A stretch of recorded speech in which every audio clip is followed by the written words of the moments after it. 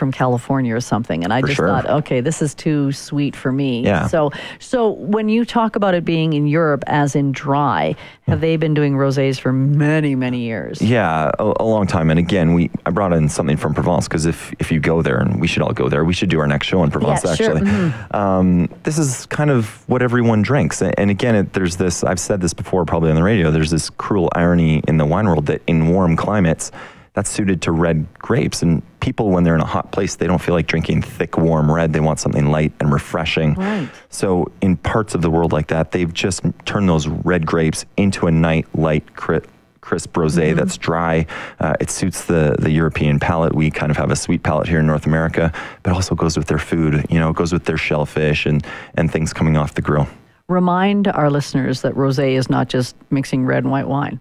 Yeah, what's the process? Yeah, and you know what? You can do that. Oh, if you can? Want. Okay. And for some wines, they do. But the majority of rosé is made, just like red wine. You need that color from the skin. So you marinate the grape juice on those red grape skins to get your red wine. To make rosé, you just do it for a little less time, days instead of weeks, so to speak. I do like it. Let's see here. I'm just going to take a little sample here. And I think back to the idea of you'd like a red, but if you're in a warm climate, reds are almost too warm. So you want to still have a bit of that flavor of a red wine with the crispness and freshness. Exactly. And some of the body, and you're still maybe going to have, you know, a piece of meat for dinner, and you want something that can stand up to it. It's a little more robust than a white wine. And again, and some people just don't want white. It's in their head that they just hate white wine. Right. Rosé is a nice go-between. And I think another thing that's, you know, I kind of applaud the men in our market. They've gotten over the macho thing with pink wine. They've realized, oh yeah, I can drink this. It's socially acceptable. People aren't going to think I'm wimpy for doing it. It used to be just a woman's drink, but the whole market has caught on really. All right. So as I swirl it around my glass here, what are some of the flavors I should be smelling here, Eric? I get, in a lot of rosés like this, which is on the lighter side, I get a lot of like blood orange or tangerine. Not red fruits, but it's not like, you know, that kind of lemon lime citrus. There's a bit more flavor, a little more sweeter fruit flavors like that. But it's, again, you're getting that crisp, tangy. Sometimes, you know, you might get some peach or mango, but for me, this is a lot of like blood orange and tangerine and kind of zippy fruit flavors and I think just too easy to drink.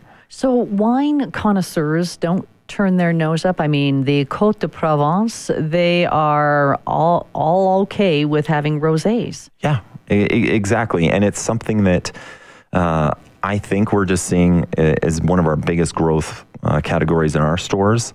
It used to be rosé only in the summertime. We couldn't keep them in stock this wintertime in Alberta, which is odd. You're right. It's a beautiful weekend coming up, and it was a beautiful long weekend. I'm sure you guys were crazy. Yeah, busy. we were nuts. We were all hands on deck at the store. A lot of beer, a lot of whites, a lot of rosé. But people would even drink rosés in the winter. Yeah, and I think it's just something where people, it's one of those drinks. It's not too complicated. Rosé isn't something you're going to wax poetically about. Let's just say at the end of a long week, you want to turn the brain off and just have something that's really delicious. You know, there's a phrase that's becoming absurdly popular called like a patio pounder type of wine. That's what this wine is. The bottle disappears too quickly. Probably if you can find a 1.5 liter Magnum, that's probably the appropriate size, because it is just really crushable and delicious. And again, like I said, almost too easy to I sometimes turn my brain off on Wednesdays. I don't wait till Friday.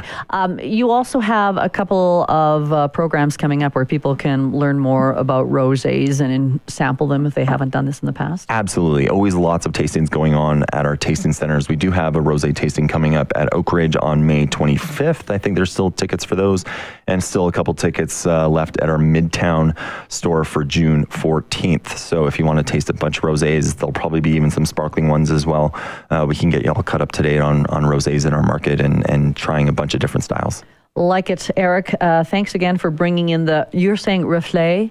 Yeah, Reflet. You don't pronounce the T at the end. Okay, that's of course, silent. because it's from France. Reflet. And if you want, check out our Facebook page later on today if you want to see the label. Thanks so much for bringing it in. Always my pleasure. Eric Southward, sommelier, Crowfoot, Co-op, Wine, Spirits, Beer. It's 4:17. Let's check that drive home.